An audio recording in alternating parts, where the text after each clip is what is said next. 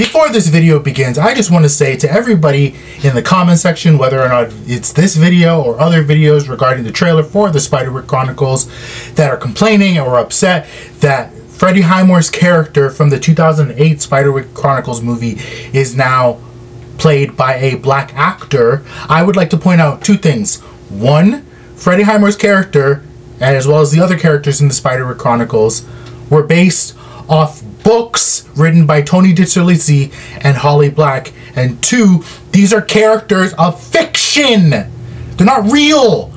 This isn't like a Hamilton thing where like you have white people played by Spanish, like Puerto Rican people. Like, this is fiction. Relax, guys. Oh, welcome to YN. Let's get this trailer going.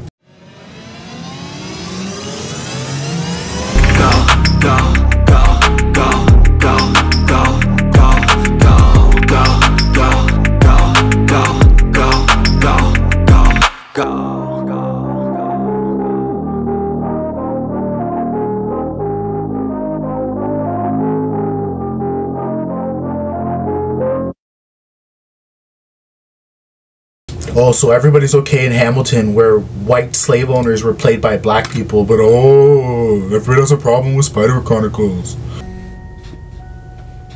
This town is full of stories.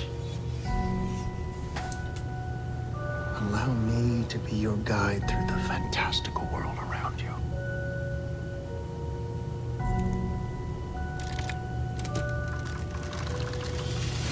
Welcome to Spiderwick.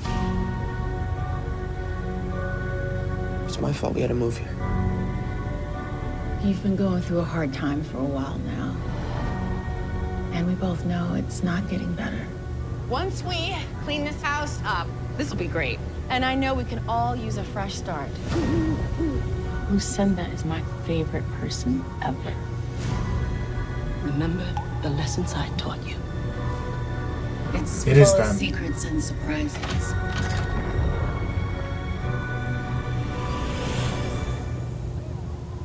Definitely thimble tech. Are they going to show him in this trailer? I love the house.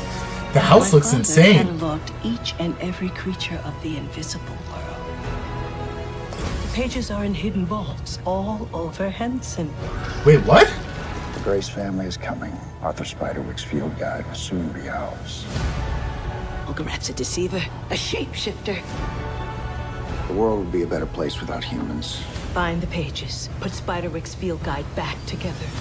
You have to help save everyone. I'm just a kid. That's why you can succeed.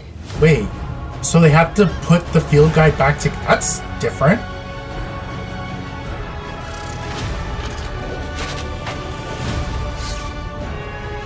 We want something more. I'm an ogre. I want everything more. Okay, so that's Mulgarath. Can't trust anyone. A reckoning is coming. Interesting. You're ready for the coming fight. Having someone believe in you Mallory's a fencer. Thank you. is the most powerful form of magic there is. Okay. Well, I'm so glad you came. And I'm so glad I watched this trailer, man, because I'm getting more context for things that I was very curious about in the original trailer. So, first things first, the concept, it is a change, because in the book and in the 2008 movie, Jared finds the field guide, Arthur Spiderwick's field guide to the fantastic world around you, and in it he's able to explore and he's able to discover all the fantastical creatures that exist in the world around us. But I feel like the change that they're making is that they have to kind of put the field guide back together, which on paper sounds a little weird, but now that I'm thinking about it, like I kind of like that, because it gives the characters agency, as well as you have the antagonist in Mulgarath, who's also looking for the field guide in order to take over the world, blah frickety blah.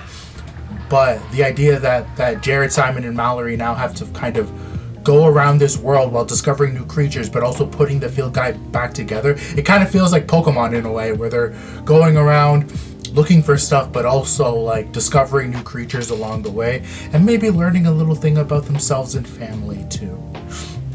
So yeah, no, this has the potential, I think, to be either really good or really bad, and I don't quite know how this is gonna go, but I'm very excited to see it, and I hope you join me along the way, and let me know in the comments what you think. Please be kind to each other. Thank you all so much for watching. If you like what you saw, please like, subscribe to YN, and I will see you all in the next trailer.